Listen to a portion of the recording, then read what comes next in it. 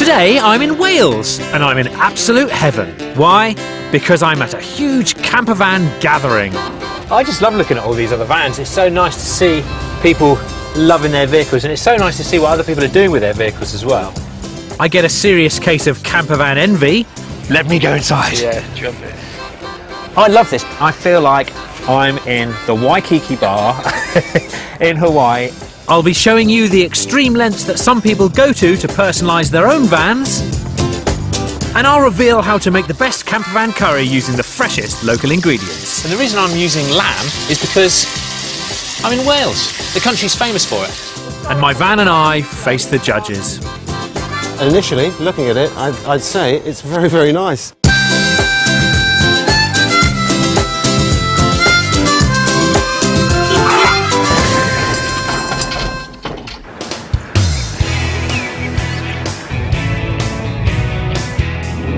I've travelled just over 250 miles from the Lake District over the border into Wales and the small town of Caldicot.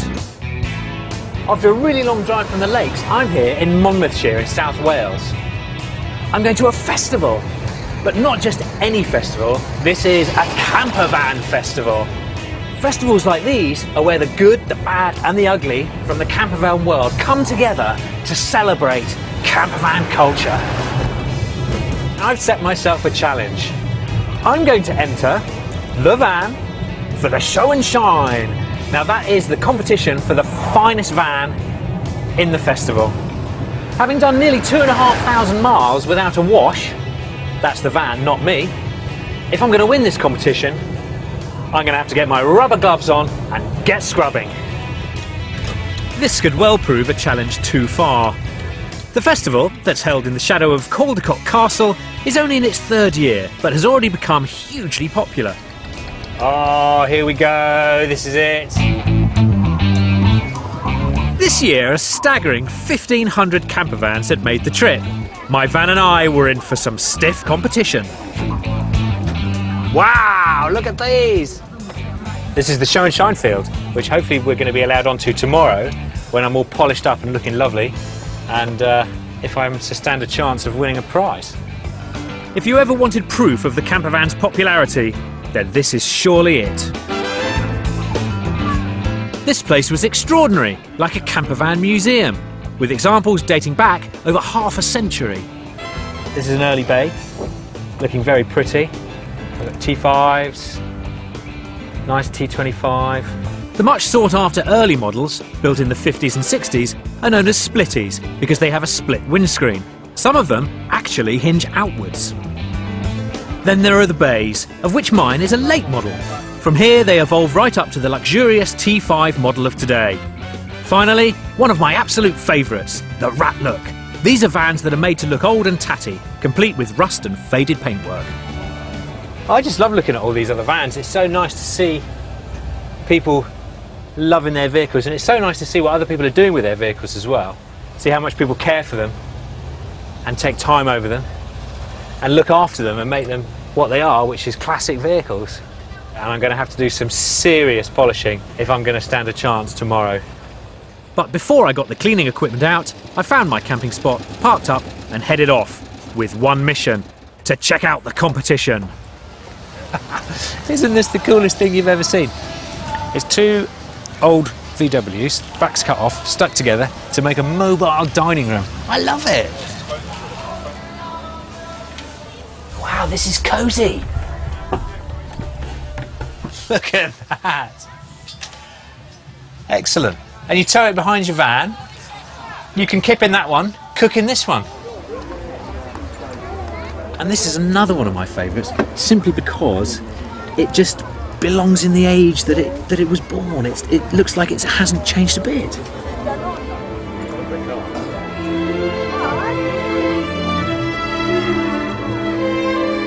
As well as being the height of retro chic, this van also has an ingenious cooking arrangement.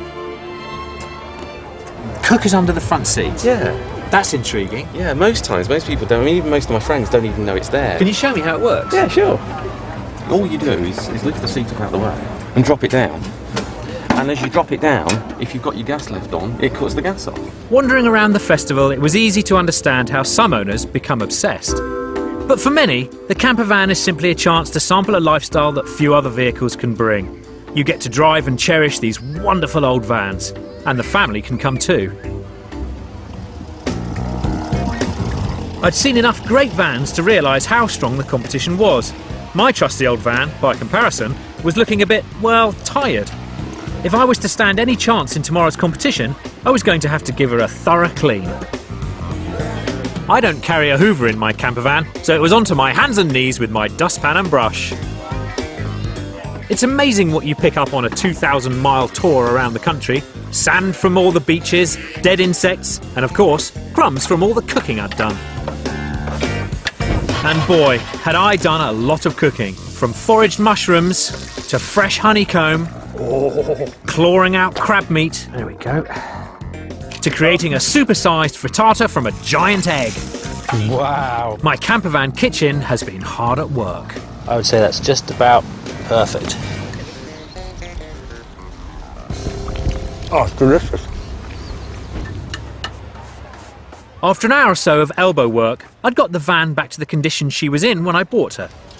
Dirty, dirty, dirty. It's amazing how much rubbish I've managed to accumulate. But it was obvious that parts of the interior hadn't had a proper clean for decades. So I used a little campervan tip.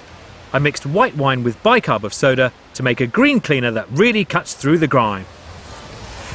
I wonder when the last time it was this van saw a damp cloth. With both my energy and the light fading, I went off in search of some food. Cooking would trash my van again, so it was the perfect excuse. Much as I like to cook, this was going to be the first night off on my journey, so I thought I'd have a celebratory curry. I saw the sign, cooking camper. It's a bit of a compromise. Yeah. Because on one hand, it'd be great to cook in the van. Yeah.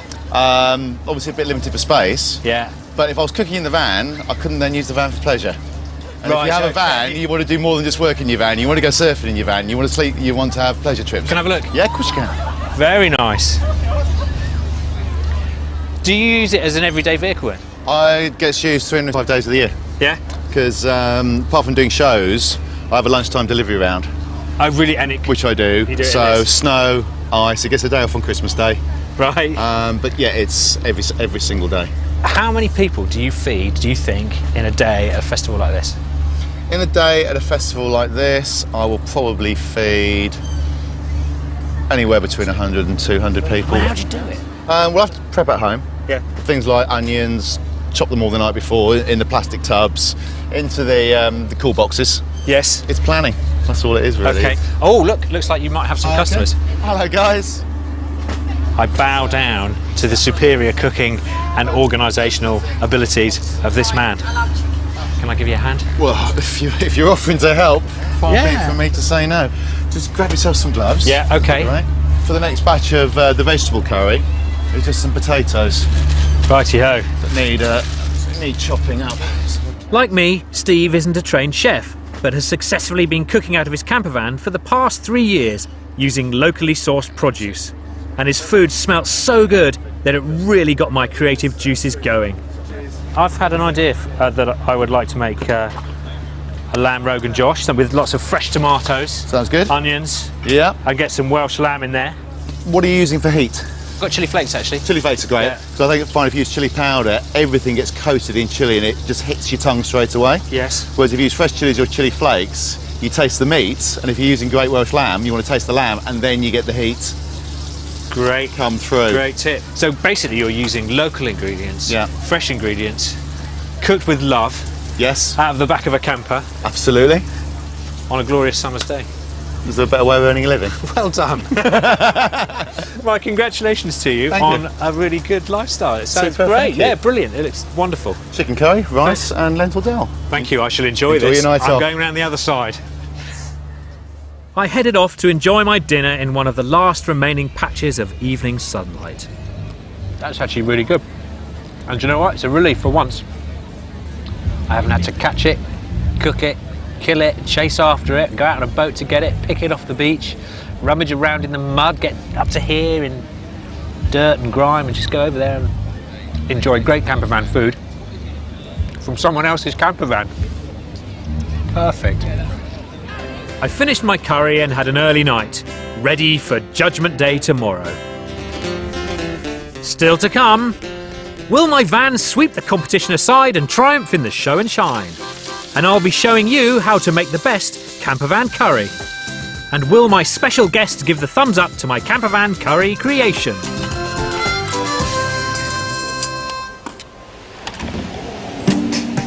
It was a busy day ahead and it was competition time for my trusty van. But I also had a curry to cook and needed some ingredients. Luckily, I'd been tipped off that the nearby town of Usk had a farmer's market where you could buy just about anything. I only hoped they had Welsh lamb for my curry. I've got my shopping list and I'm heading off to the farmer's market to pick up some fresh ingredients for a very special festival curry. The farmer's market really was as good as I'd been told. The range of produce was staggering. There was everything from locally grown veggies to locally produced salami and even a stall selling Welsh wine, of all things. Can I try some of the dry? Yeah. Is that all right? Yeah. Well, funnily enough, the first thing I found at the farmer's market is alcohol-based, but only a little soupçon. That's lovely, I'll take a case. That's what I like to hear. Thank you. I've got myself some Welsh cider, Welsh perry, which is very nice, and some Welsh wine.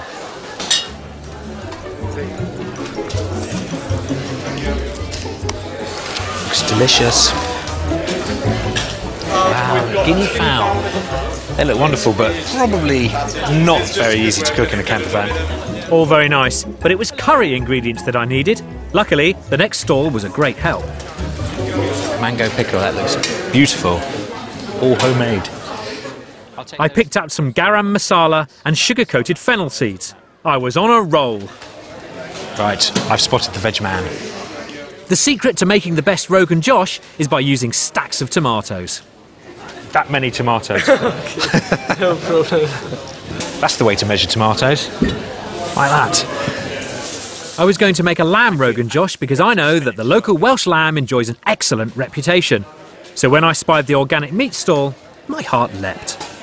Aha, lamb, my main ingredient. Hello. Hello. How are you? I'm fine, thank you. Good. I'm glad I found you because I'm looking for some diced lamb to make a curry. That's 350 grams. Okay. Now tell me about your lamb. How far have you travelled today to get here? Just about 20 miles. About 20 miles. Okay, so I probably wouldn't be able to get any more local than this. I don't think so. That's great, okay. Job done. It was time to hit the road. Well, I've pretty much got everything I need. So it's back to the festival. But there was one thing I'd managed to sneak into my shopping bag without the camera crew seeing. And something I certainly wouldn't be able to make myself in the van. One thing about campervan living, got no oven. So you'll have to wave goodbye to those baked goods. Unless, of course, you find them at a place like this. And I'll tell you something, there's absolutely no way I'm taking any chances with this in the fridge as I drive along. There's a proper taste of summer.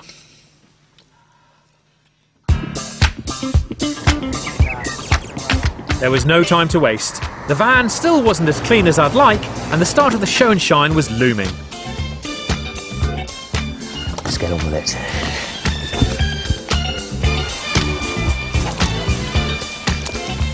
I'd brushed out and polished the interior last night. Now it was time to wash the paintwork.